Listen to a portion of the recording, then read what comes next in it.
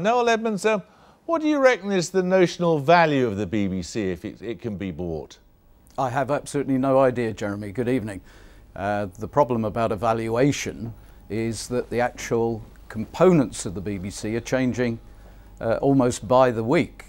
So I've got no idea what it is. We have run some models on what the BBC would be worth today, what it would be worth at the end of, say, the next round of cuts, and what it could be worth on the open market.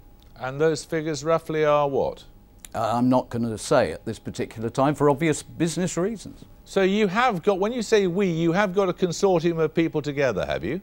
Yes. Project Wreath, as we call it, predates everything that's recently happened for the BBC. By that I mean the Jimmy Savile scandal, the George Entwistle in for 60 days or whatever it was, the matter of the executive pay outside of what people were entitled to, attacks by eminent broadcasters on the BBC, yourself included, and of course the announcement that BBC Three is going to be cut. The project actually started about 18 months ago. And who are these people? Like-minded people, people who actually do not want to see Britain lose the BBC, and that is how serious it is. The BBC, but who are they? I mean, like-minded people. What a lot of, with the greatest of respect, lots of blokes with beards who present afternoon television programmes. What is it, these like-minded people?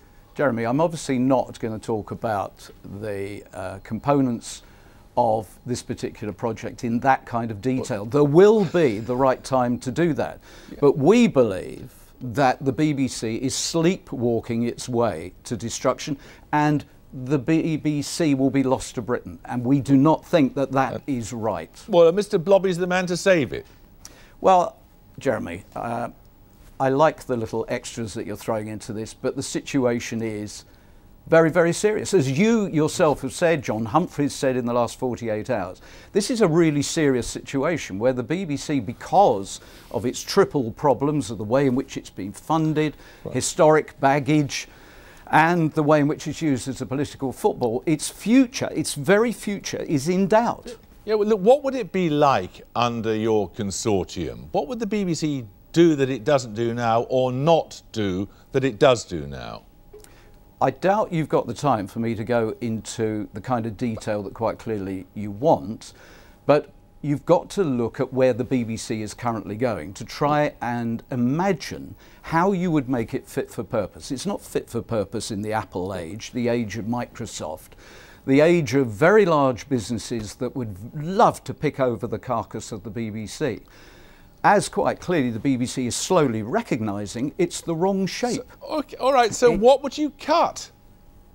I'm not going to say what we are going to cut, because we don't know what is going to be left. I mean, is BBC 4 going to go in a moment? Are we going to lose the two children's channels? What I would say is that because of the historic baggage, we've got a ridiculous situation where the licence fee now covers the World Service. Most people in Britain don't even know how to get the World Service. There are 50,000 people speaking Gaelic.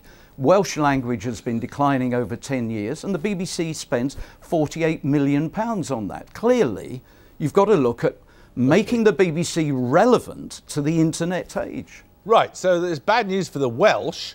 What about orchestras? No, it's not bad news. No, that's not true, because they still would have Welsh services as Scotland would. It's the extra things that most people these days can get online, and the BBC, frankly, if it owned up to it, is lumbered with it. They don't want to be paying for the World Service. I have massive love and respect for the BBC, but the problem is it doesn't have enough control over its own future. It is a patient that is now terminally ill, and it needs another force from outside to cure it and make it fit for a world that we couldn't have envisaged 10 years ago.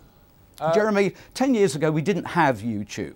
We didn't have Netflix breaking new programming. We didn't have iPads and things. The way in which we will get the BBC in 10 years' time, if it was, please, it doesn't happen, but it does get an extension of the Royal Charter. All right, we will be getting our entertainment, information and education in a totally different way. And the BBC has got to be configured to be able to do that. Clearly that clearly has to happen. There has to be a huge change. But please don't be as secretive about this as you've been about investors and programme plans and the rest of it. Are you currently paying the television licence fee? I don't have a TV licence, no. Was that because you don't have a television? I don't watch except on catch-up. OK. Thank you very much indeed. Cheers.